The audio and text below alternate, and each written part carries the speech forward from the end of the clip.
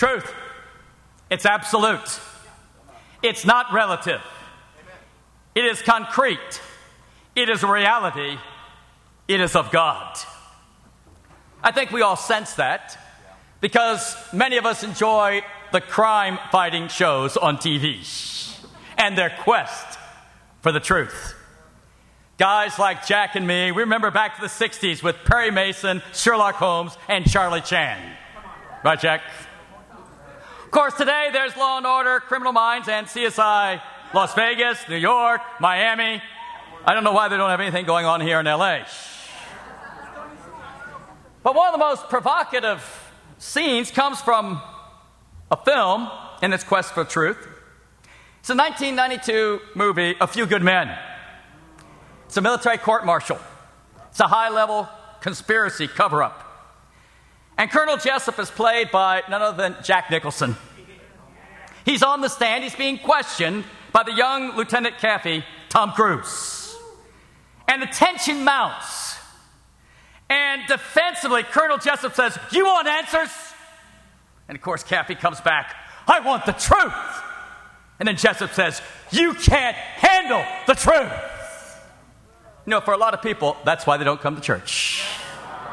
But you're here, and I believe you want to handle the truth. The title of our lesson today is Digging for the Truth. We're going to be in the book of Ezekiel.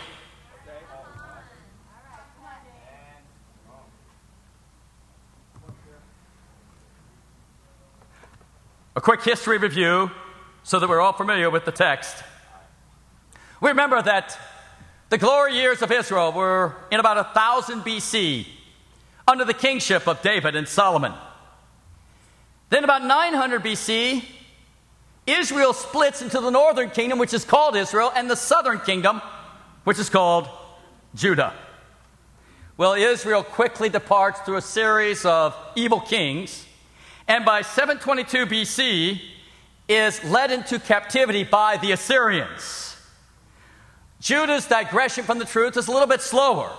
As a matter of fact, there are a few heroes that come on the scene. One of them was King Josiah, whose reign was from 641 to 609 BC. But after his reign, then Judah goes downhill into wickedness. After Josiah reigns, his son Jehoahaz reigns for 3 months, and then the Pharaoh of Egypt takes him away in chains. Then Josiah has another son called Jehoiakim, who's very evil. He reigns for 11 years. Then his son Jehoiachin reigns just for 3 months, and he's taken into captivity into Babylon. Now, he's very important because it's through him that the lineage of Jesus continues. Also, it's where the book of Ezekiel is going to pick up. And finally, the last king of Judah is King Zedekiah, another son of Josiah. He reigns for 11 years, and then at the end of his reign, that is when the temple is destroyed and all of Jerusalem is decimated. The date is 586 BC. Now, why do people get confused? Well, basically, there are 3 times of exile. The first is in the 3rd year of Jehoiakim.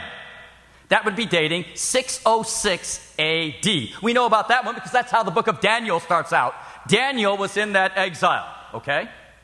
Now, that's the date that Jeremiah takes through the prophecy of God, and 70 years later, Cyrus comes to the throne in 536 BC, and so that's when the exiles are sent back to Jerusalem, amen?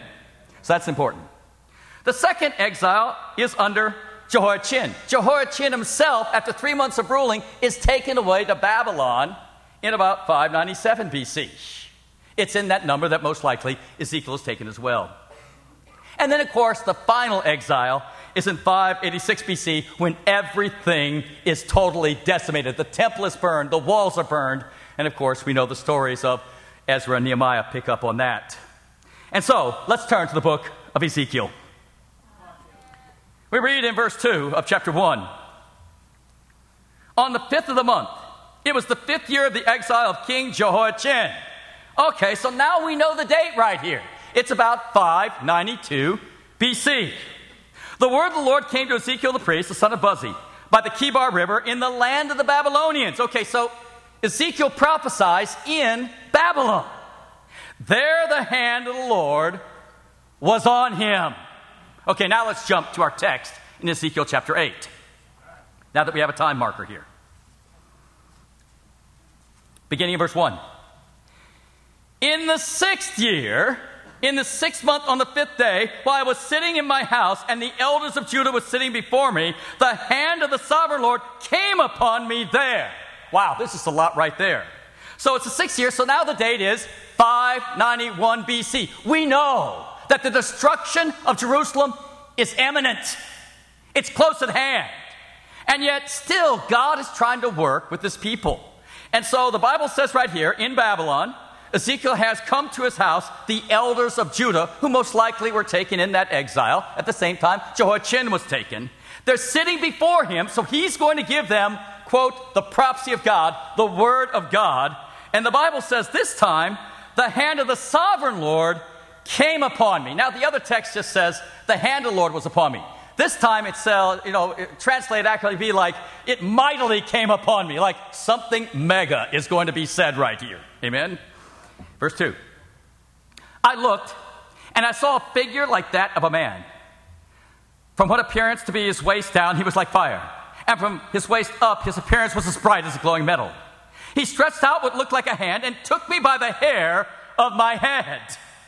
The Spirit lifted me up between the earth and the heaven, the visions of God. He took me to Jerusalem, to the entrance to the north gate of the inner court, where the idol that provokes jealousy stood.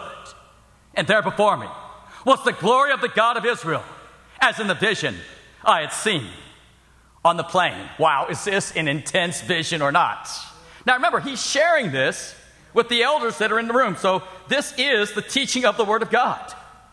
And so the Bible says right here, he sees this figure who is the angel of God, or the manifestation of God, comes and he's fiery in his lower half, representing the fire of God, the vengeance of God.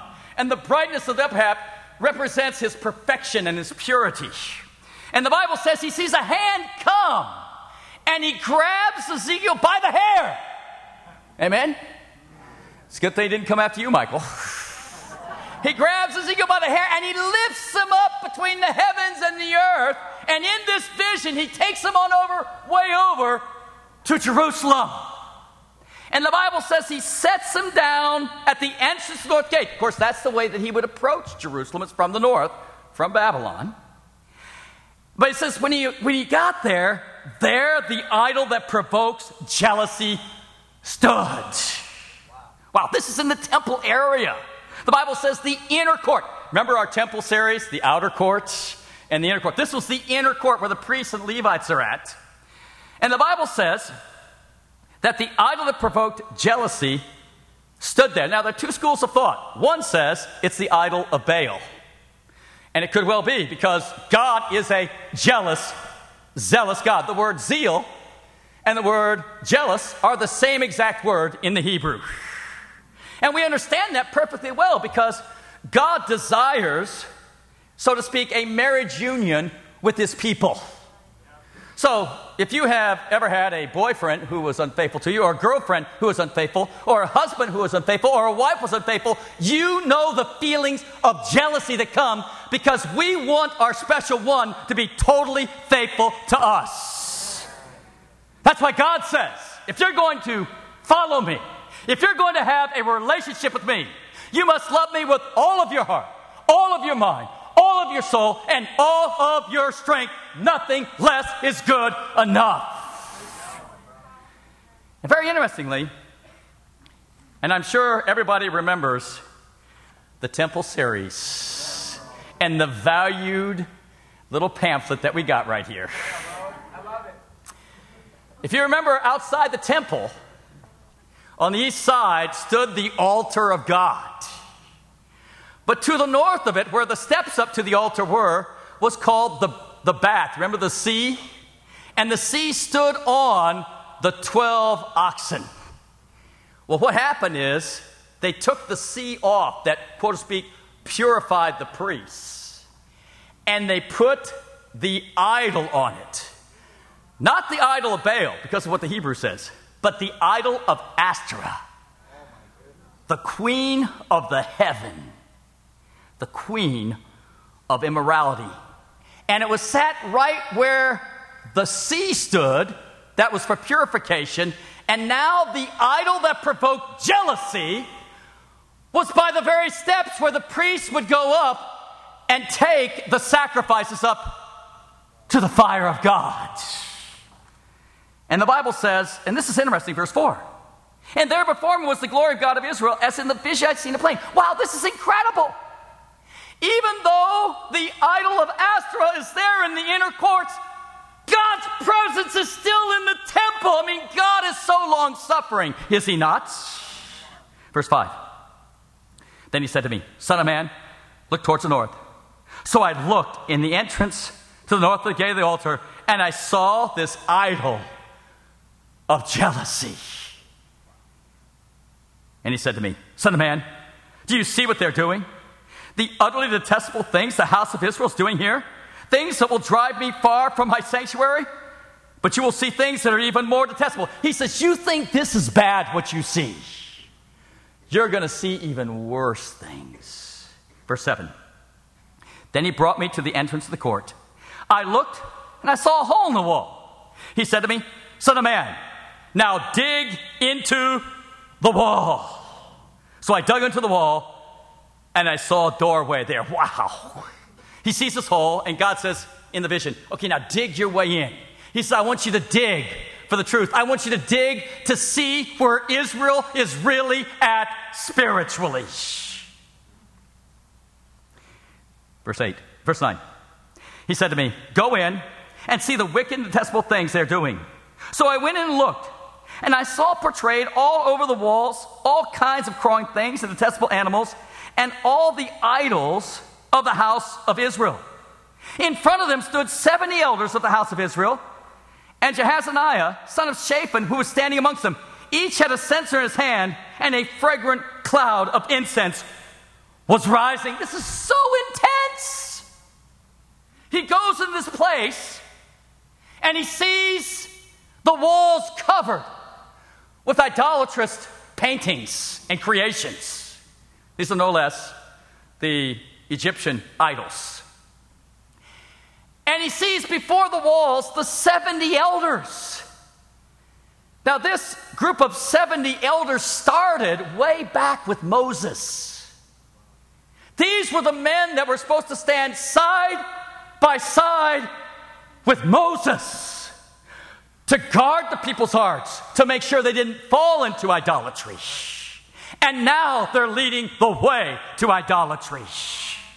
That 70, over time and through tradition, becomes the Sanhedrin. The Bible says, and leading the 70 elders was Jehazaniah, son of Shaphan. Now, Shaphan was the guy under the great restoration of Josiah who found the book of the law and brought it to King Josiah and read it to him. And he says, now his son is leading all of the elders in their idolatry. And get this, each had a censer in his hand. Well, at first glance, that doesn't hit you. But remember, the elders aren't supposed to have censers. The priests are to have the censers. They're getting further and further away from the Word of God. Amen? And then it says a fragrant cloud of incense was rising. Well, it's kind of cool to think that in your dream you can smell. Amen? But right here, the actual word is also translated in other translations, thick, a thick cloud, a fragrant, thick cloud. What's the idea? Well, incense was very, very expensive. And so what's being portrayed in the vision, these people are spending all they have on their idols. Oh, that they would do that for God. Amen, church? Verse 12. He said to me, Son of man, have you seen what the elders of the house of Israel are doing in the darkness? Each at the shrine of their own idol. Each one of these guys had made their own decision to be idolatrous. They say, the Lord doesn't see us. The Lord's forsaken the land. Again, he said, you will see them doing things that are even more detestable. This is a very important verse right here. It says the Lord doesn't see us. You see, because so much of our sin takes place in the darkness and away from the light and people of the light, We somehow think because people don't see our sin, that God doesn't see our sin. Let me tell you something. God sees everything. Then secondly, we see right here that it's a very interesting little phrase. The Lord doesn't see us, the Lord's forsaken land. They're bitter. They're looking at their situation. They're seeing all of these kings from Pharaoh Necho come after them to Nebuchadnezzar coming after them. It says, the Lord's forsaken us. That's where we're being defeated. They have no concept that their sin is why God is leaving them.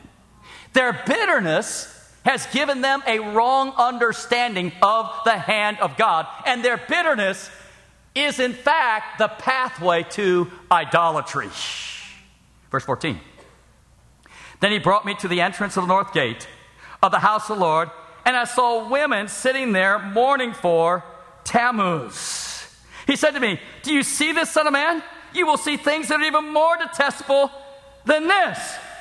Well, Tammuz is kind of like the Greek god Apollos. And the whole idea right here is that he is kind of the god of life and death. And so they're mourning the fact that he has now gone down to the underworld for 6 months because now it's the summertime. In the spring came the waters that beautified the land, but now the harsh summer, when all the rivers dried up, the water was gone, often famine comes, and so to speak, the land dies. And so these women who are worshiping this God, they're mourning him, but their worship includes not only lascivious acts, but lesbianism. It includes prostitution.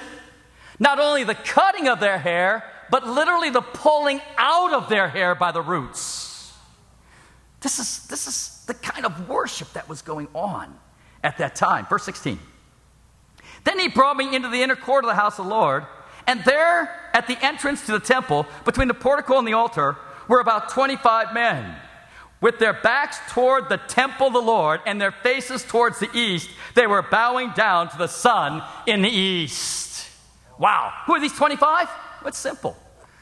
We know there are 24 divisions of priests. Why 25? The high priest was also in their number. So, what's he see in the vision? Their backs are towards the temple. They've turned their backs on God. And they are worshiping the sun god of the Persians. Let's keep reading. Verse 17. He said to me, have you seen this, son of man? Is it a trivial matter for the house of Judah to do the detestable things they're doing here? Must they also fill the land with violence, continually provoke me to anger? Look at them putting the branch to their nose, just like sticking up their nose. The insolence towards God. Therefore, I will deal with them in anger. I will not look on them with pity or spare them. Although they shout in my ear, I will not listen to them. Their sin is so great, I'm no longer going to answer their prayers. I am leaving them. Well, we're digging for the truth, are we not? Can we handle the truth? What have we learned so far in this passage?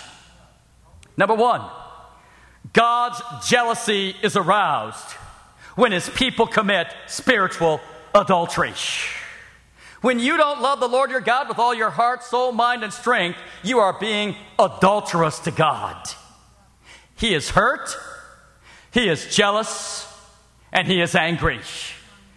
Because the only way that he'll be in a relationship with you is when you give him your everything. Isn't that what we expect of our wives? Isn't that what we expect of our husbands? How much more should a perfect God expect that of his people? Number two, we now understand that God sees everything. There is no such thing as secret sin. Oh, granted, you may keep it secret from other people, but God knows your sin. Number three, this is very encouraging. God is patient. He's long-suffering. Even in the midst of these people worshiping this idol, there was still a dim presence of the glory of God in the temple. He wasn't going to give up on his people until they totally turned their backs on him. See, you got to understand, God is patient. But there comes a time when his patience wears out. And finally, can you handle the truth? The leaders of God's people lead. But the question is, do they lead to God and true doctrine, or to idolatry and false doctrine? What kind of spiritual leadership are you following? You know, Jesus talks a lot about digging. Let's turn to Matthew chapter 13.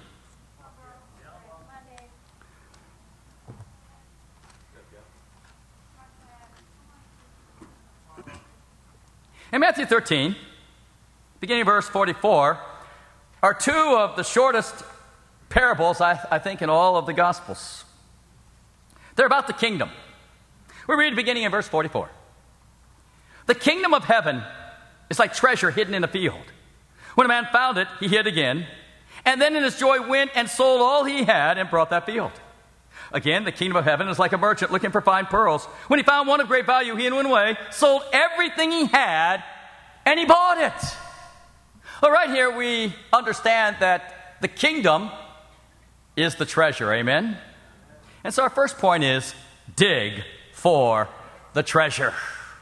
It's kind of interesting in these two parables put side by side. The first individual is, by accident, stumbling upon the kingdom. The second guy is looking for the pearl of great price. He's diligently going after it. He's really seeking it. And people come to God. They find the treasure, salvation, in both ways, do they not? You know, for myself, I wasn't looking for the treasure. I already thought I had it. I already thought I was a Christian. I already thought I was saved. You know, it's very interesting. Today in America, there are three major false doctrines about salvation. Can you handle the truth? Number one, infant baptism saves you. This is practiced by millions of people, and they believe they are right with God. That's a false doctrine. Number two, praying Jesus in your heart. Just saying a prayer that Jesus will come in your heart and you will be saved. That's a false doctrine. And then number three, a good moral life will save you. Well, I'm better than most everybody else, so I must be right with God. That is a false doctrine. And you know, when I was first confronted with what it meant to become a true Christian, a true disciple, I was upset. Say, well, why? Well, turn over to Acts chapter 2.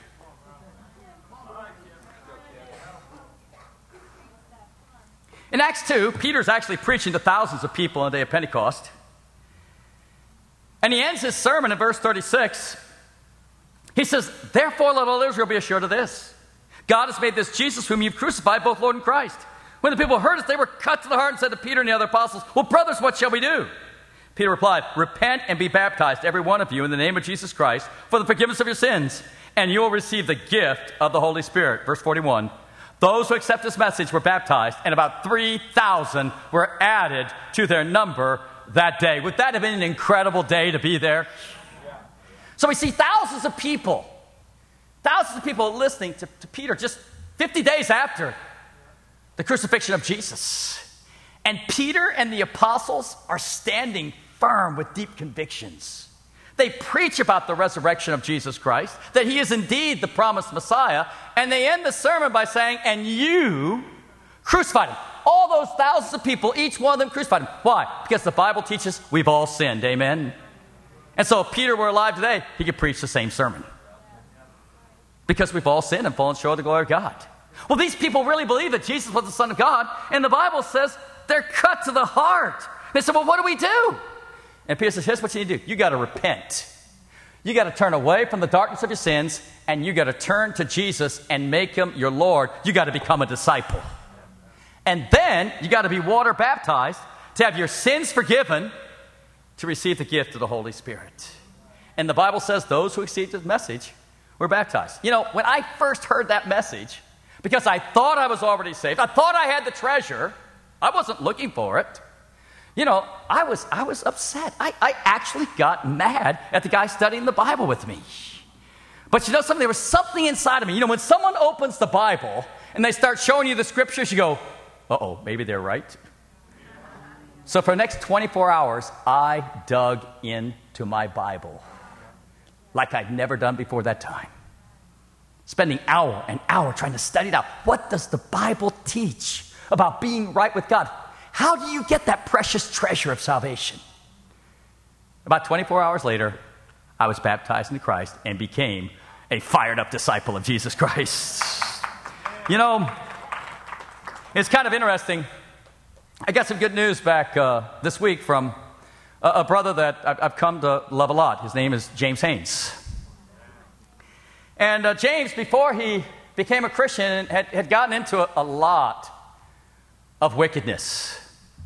And he'd lived down in Southern California, and he'd been involved in drug trafficking as well as pandering, pimping prostitutes. And he fled the state, and he ended up in this city in Oregon called Portland. And he worked at a collection agency, the same one that Michael Williamson did. And at first he wasn't feeling any need, but over time he began to feel a greater and greater need for God.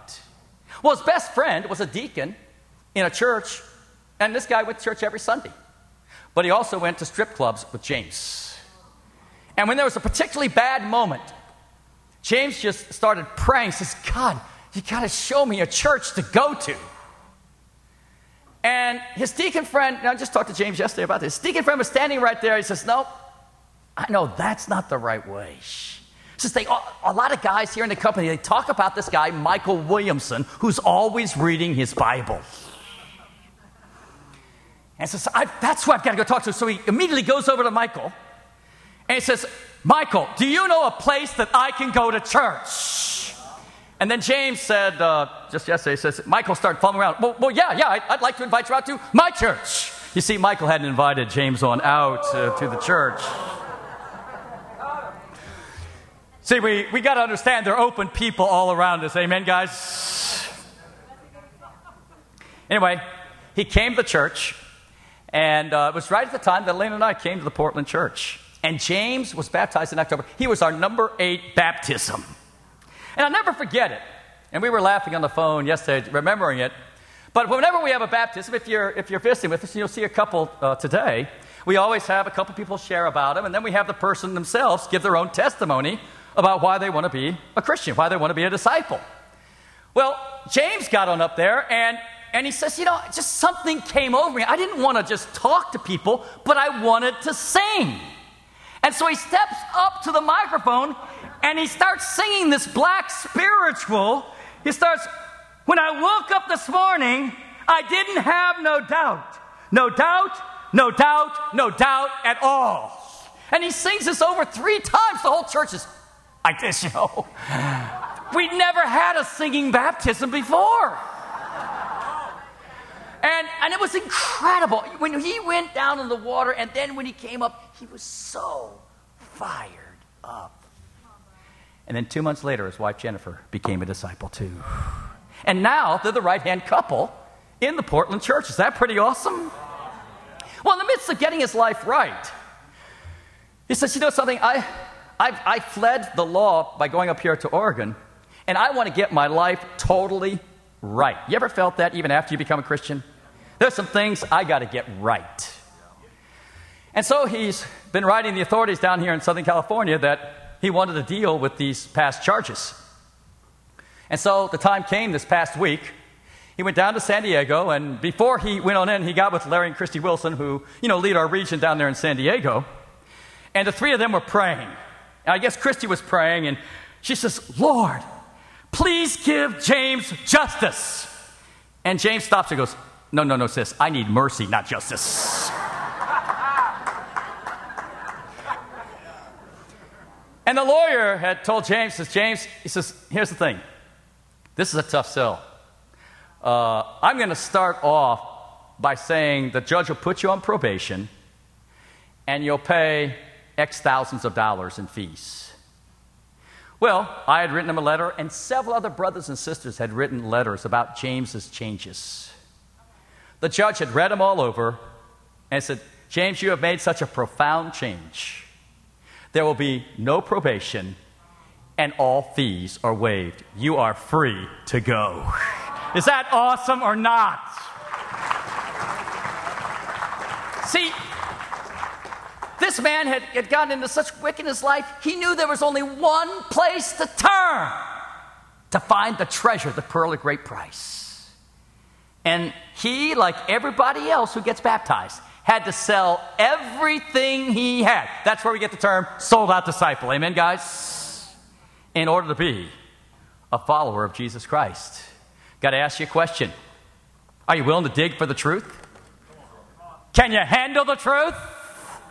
What if you find out you're lost? What if you find out from the scriptures you're not right with God? Are you going to keep digging for the truth like Ezekiel did in that vision?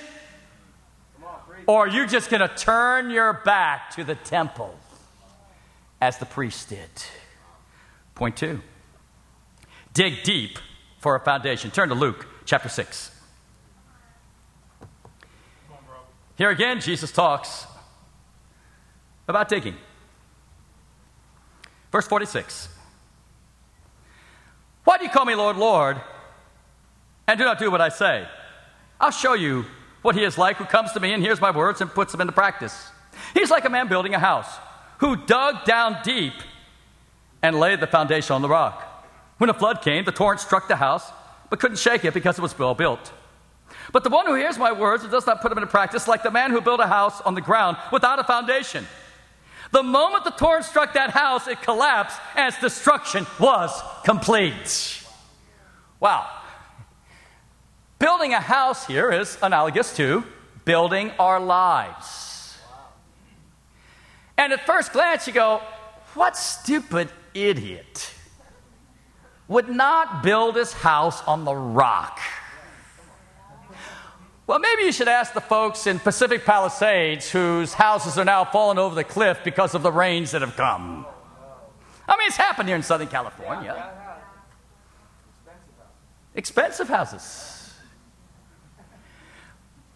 And I think for a lot of us, we think, well, I want to build on the rock, which is Jesus Christ. And as Psalm 18 says, he is our rock. He is our salvation.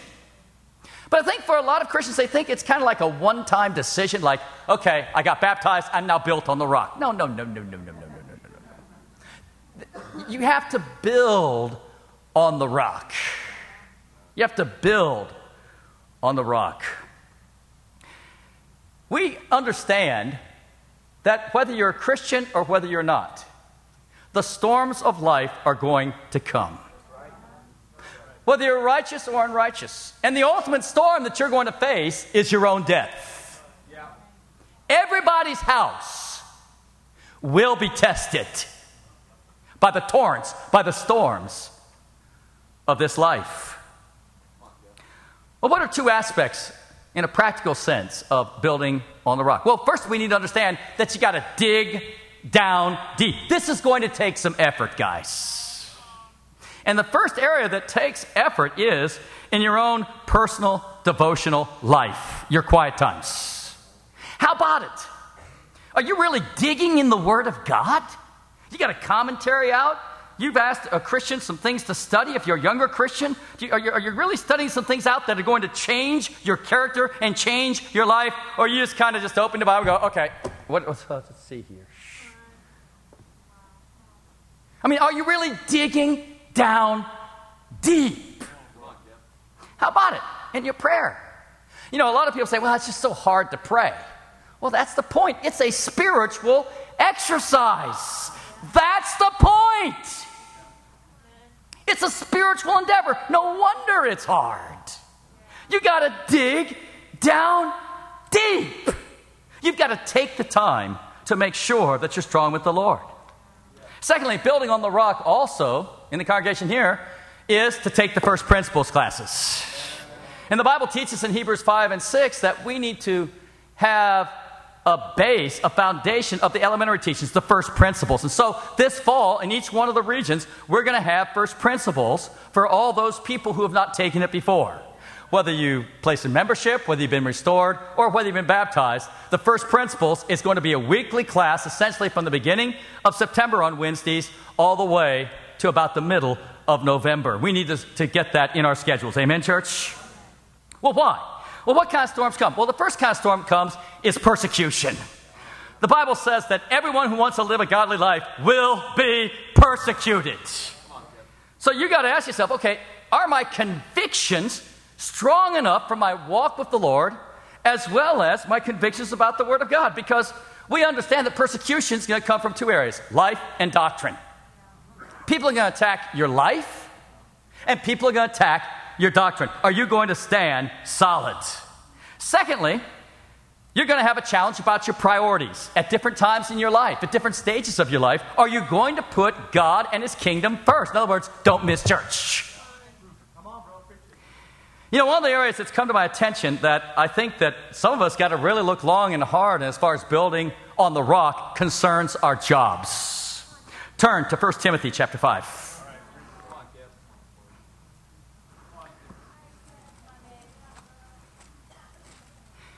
In 1 Timothy 5 and verse 8, the Bible says, if anyone does not provide for his relatives, and especially his immediate family, he is denied the faith and is worse than an unbeliever. Can you handle the truth? Let me just be straightforward right here. We have singles in this congregation who are living, dare we say, in clumps of 5s, 6s, and 7s, and 9s, and 10s that haven't gotten jobs to support yourself. And you are setting yourself up to fall away. And the fact that you've not taken care of your financial needs, the Bible says right here, you are denying the faith. Yeah. Christians are not derelictal when they come to paying their bills. You work hard, and you get the money that it takes to live an immodest lifestyle. Sadly, there are even some marrieds that have not taken and made the efforts, let alone in searching for jobs as well as praying for jobs, to get the jobs to pay the bills. Why is that? Well, it's a very interesting thing. This generation is, in my opinion, very spoiled when it comes to jobs, because this generation's mindset is, I want to find a job that I really like doing. You know, no other generation has ever had that mindset. I mean, back when the Israelites were in Egypt, they didn't go, oh man, I just want to be a slave of a really great guy. Even in the first century, the Christians were willing to do whatever it took. Even in the Industrial Revolution in the United States, the 1800s, I mean, people were digging coal in mines. There was no thought, do I like this? They did it to get money, to put food on the table, and to pay the bills. That's the kind of work ethic every disciple needs to have. And if you like your job, well, good for you. Turn to Colossians chapter 3. Let's talk a little bit more about jobs here. In Colossians 3, verse 22, slaves, of course, that's employees, right? Verse 22, slaves, employees, obey your earthly masters in everything, and do it not only when their eye is on you to win their favor, but with sincerity of heart and reverence for the Lord. Whatever you do, work at it with all your heart as working for the Lord, not for men, since you know that you'll receive an inheritance from the Lord as reward. It is the Lord Christ you are serving. Is that the attitude you have towards your boss? I mean, I treat my boss just like Jesus. Is that how you do it? Turn to Titus chapter 2. Why would we do that? Well, Titus shares it with us. Verse 9, chapter 2. Teach slaves, teach employees to be subject to their masters and everything, to try to please them, not to talk back to them, and not to steal from them, but to show they can be fully trusted, so that in every way they will make the teachings about God our Savior attractive. Is the way that you work for your employer so attractive that they're begging you they'll come to your church? That's what we try to do. We have employers that we need to be treating like Jesus Christ so that we make the gospel attractive and they'll come to church with us and become disciples. And just think, if they'd become a disciple, they'd be a lot better boss. Amen, guys? But you know, it's very interesting to me how we can just grumble and complain in our hearts about our job and our lot in life. And that's a very dangerous place to go. The hardship. I mean, isn't that what took those elders out there in Ezekiel chapter 8? The Lord's forsaken us. I think a lot of you feel like the Lord's forsaken you because you got the job you got. You know, it's kind of interesting. Tony Untalan and I were talking just a couple days ago, and Tony said I could share this. Tony said, you know something, bro? I hate my job. He says, I hate it. He says, and sadly, there's been an anger been building up in me. I've been talking back to my boss. And Tony's one of the most respected brothers here at the church. He's one of our shepherds. And we all got to get it out there, don't we? And he says, you know what it is? I've been praying for another job, and I figured out why God's not going to give it to me. I'm not grateful for what I got. And he says, bro, you got to help me to repent. How about it? Are you grateful for your job? Do you treat your boss like Jesus? Does your work ethic, wherever you work, even when your boss is not watching, it's as if he is watching and you're trying to win their favor. Why? For personal gain? No, not at all. So that you make the gospel attractive and they'll come to church and then become disciples. Amen, guys?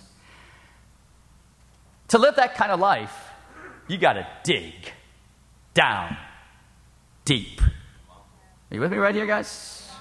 You got to have such a strong personal devotional life that you set your mind to be grateful you're going into work every day and you are a light at that work so people will come with you, just like James Hayne came with Michael Williamson. Our last point is we need to dig into people's hearts lovingly. Turn to Proverbs chapter 20.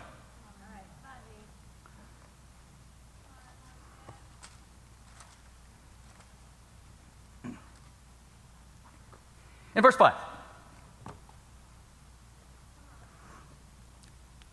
The purposes of a man's heart are deep waters, but a man of understanding draws them out.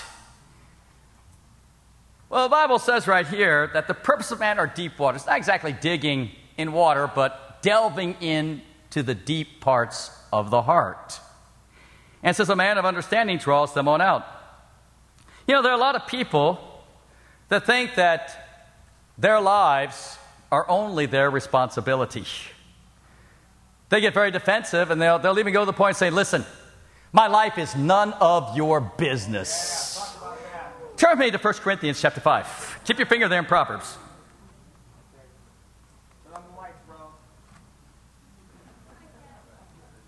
Verse 12 of chapter 5. Paul says, what business is it of mine to judge those outside the church? Are you not to judge those inside? God will judge those outside. Expel the wicked man from among you. Let me tell you something. If you're a brother in the Lord, your life is my business. Your life is my business. Say, how about people out in the world? Well, we want to, win them to Christ and everything, but we already know where they stand. They're lost. They're lost. I want to be in your life so I can help you. Because we're often so deceived about where we're at spiritually. You say, well, what about that scripture where Jesus says, judge not lest ye be judged? That's true, he does say that. But if you look very carefully at the passage in context, he says, judge not lest ye be judged. Why? Because you shouldn't have hypocritical judgment. And Jesus talks about the guy that's got this 2x4 hanging out of his eye. He's looking at the other guy and goes, hey, I believe you have a speck in your eye. Because that's hypocritical. But then he says, take the 2x4 out of your eye, then get the speck in your brother's eye. You're still supposed to help out. Just got to deal with your life. You can't be a hypocrite. Your life is my business, and my life is your business. Why? Because we want to present each of us perfect for the Lord. Amen, guys? See, that's a lot of people don't want to be in a church where there's discipling because they don't want to open up their lives. They love their lives the way they lead it. They want their autonomy. Yeah, and autonomous disciples are in autonomous churches, aren't they? If you want help, and we all need help to get to heaven, or let me tell you something, we're going to be way late. Then you've got to be willing to open up your life and be discipled. Amen? Let's get back to Proverbs right here. In verse 5, the purposes of man's heart are deep waters. You know, you go down deep in the water, and it's kind of dark and murky down there, isn't it? I mean, currents are going by. There's some creatures down there, too. He says, but a man of understanding, he'll dig down deep or dive down deep. And then he draws them out and brings them to the surface. He brings them to the light. You know, Wednesday night, we had an incredible men's night out in the West region. And it was a great time. The brothers were all there, and I did a lesson that centered on the fact that we need to get more evangelistic. And I referred back to a scripture in 1 Corinthians 11, and there Paul talked about communion and what happens to people when they're not doing well spiritually, and he put them into 3 classes. He says when people aren't doing well spiritually, they're either weak, they're sick, or they've fallen asleep. They're like dead in the church. And I said, these are the 3 reasons that we are not evangelistic. And I wanted to share and go into a little bit more than even I did on Wednesday night for the brothers, but particularly in the area of when we find someone that's sick spiritually. What does it mean to be sick spiritually? Turn again to Proverbs chapter 13. Proverbs 13, verse 12. Hope deferred makes the heart sick, but a longing fulfilled is the tree of life. I mean, when your dreams are coming true, you're flat fired up. Amen, guys? He says, but hope deferred makes the heart sick. Well, how do people act when they're sick? We know how it is around most houses. If the wife gets sick, the husband just says, hey, hon, tough it out. Tough it out, hon.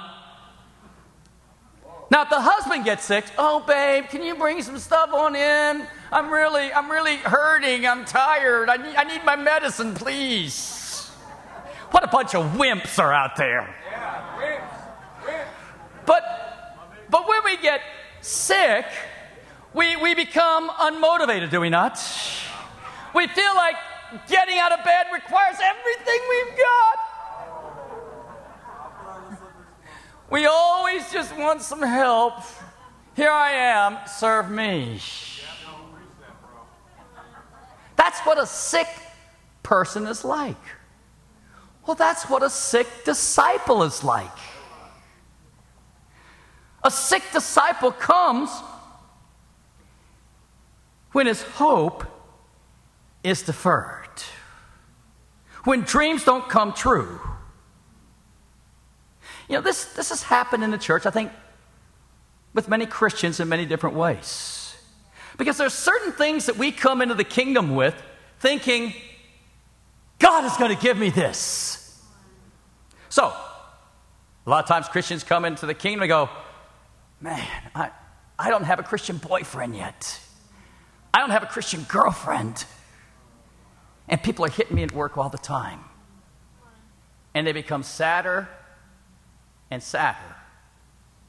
And then their bitterness takes them out by going out with non-Christians. Wow. Happens even with people that have been around the kingdom a little bit longer. They go, oh man, I thought God promised me I would have a Christian husband. I thought God promised me I would have a Christian wife. God! And what happens? The heart grows sick. They become bitter. Just like those elders, remember? Those 70 elders? God's forsaken me. He's not blessing me. Sadly, in the kingdom, we believe, God, I want to marry a man who's always going to be faithful to me. And we should always be faithful. But there are men that have strayed through pornography and even adultery. And this sometimes makes the wife's heart grow sick because, God, didn't you promise me a husband that would always be faithful? I mean, I thought that's the contract I signed.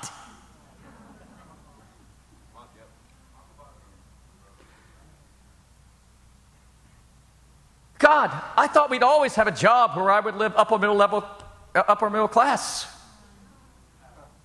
I can't imagine I get fired from my job, God. Laid off?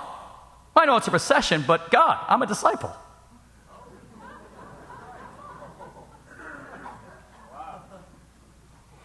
Then we get into this feeling of, well, God, my parents aren't saved, and my mom died. And we go, I'm just tired, I'm sick, I can't handle this. And there's a temptation to quit. Or how about this one? My children have never become Christians. Or they became Christians, they fell away.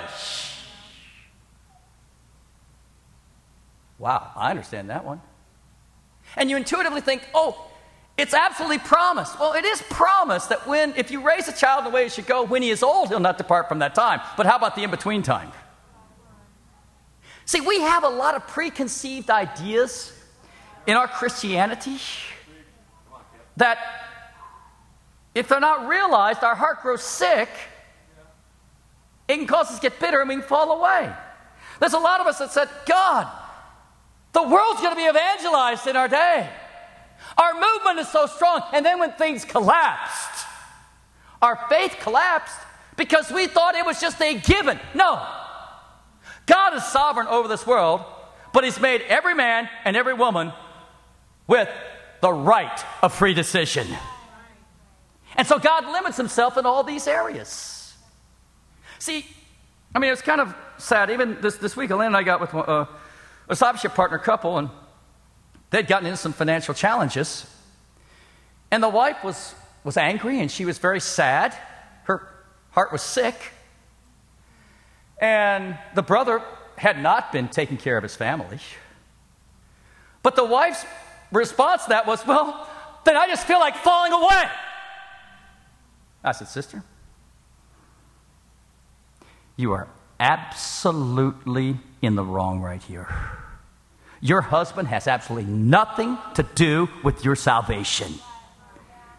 You are bitter, you are frustrated, and you need to repent. There is never an excuse to fall away. Are you with me here, guys? But that hope deferred has taken many a person out of the kingdom, out of the church. You know, a couple that isn't here today, but I love them a lot, is Carlos and Lucy Mejias. And they've been Christians for a long time, and they realized their dream of going in the full-time ministry. But when that came to an end and they were fired, for no sin of their own, their heart grew sick because their hope had been deferred. And they began to be frustrated, and they began to say, God, why have you forsaken me? And they began to get loose on the doctrine. They began to check out other churches. And they were sick. They were down. They were depressed. Well, then the Holy Spirit blew them on into Elena's my life and several of you. And we started studying the Bible again. And they said, wow, we have drifted a long ways from God. They start getting their doctrine right. They start getting their lives right. They placed membership. Of course, now they're our regional leaders in the north, amen? And come December 15th, their dream to be in the full-time ministry is going to become a reality again when they start leading the Washington, D.C. church. Is that awesome or not? Amen, church? See, I'm here to tell you, dreams are awesome, and every single person needs to have kingdom dreams. But there's no connection with your dream being fulfilled and being faithful to God. The McKean's dream to be in a full-time ministry. Maybe that's some of your guys' dream. And maybe you're sick because that hasn't become a reality. You need to repent. Why? Because what happens when your hope is deferred?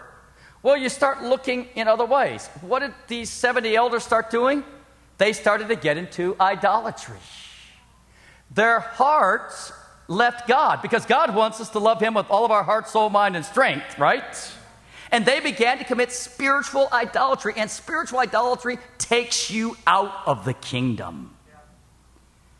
And so there are a lot of things that we want in our lives and that are right to dream for. A great marriage, you should dream for that. Christian kids, you should dream for that. Baptizing your parents, you should dream for that. Full-time ministry, you should dream for that. Evangelizing the world in a generation, you should dream for that. But it has nothing to do with your salvation. Otherwise, you'll be like those elders who turned their back to the temple, became bitter, became frustrated, and fell into idolatry and spiritual adultery. And so today, it's pretty simple. Just one question I have for you. Can you handle the truth? Thank you. God bless.